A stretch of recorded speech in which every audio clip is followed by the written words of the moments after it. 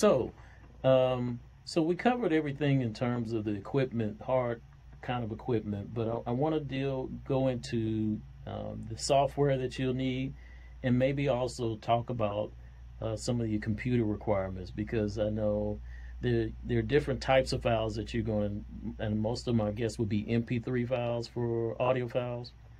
But just give me kind of or give everybody a glimpse in terms of the software and hardware computer requirements that you would need for podcasting.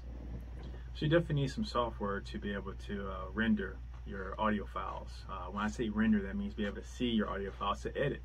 Any bloopers you may have had, if you want to insert music, you want to insert ads for revenue, if you want to take out just a bad conversation or even fix the quality of your show, you definitely need software.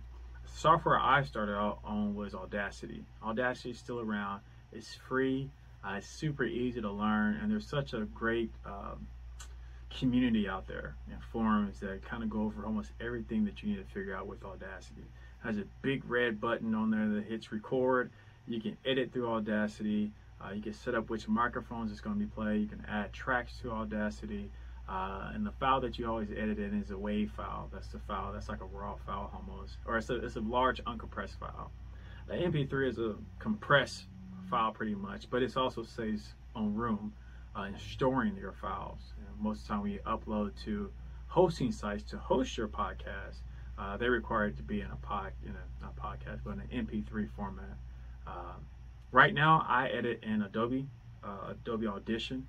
They do charge a monthly subscription, but I think once you get to the point where you really want to take your podcasting to the next level, the investment in yourself and your brand is definitely worth it.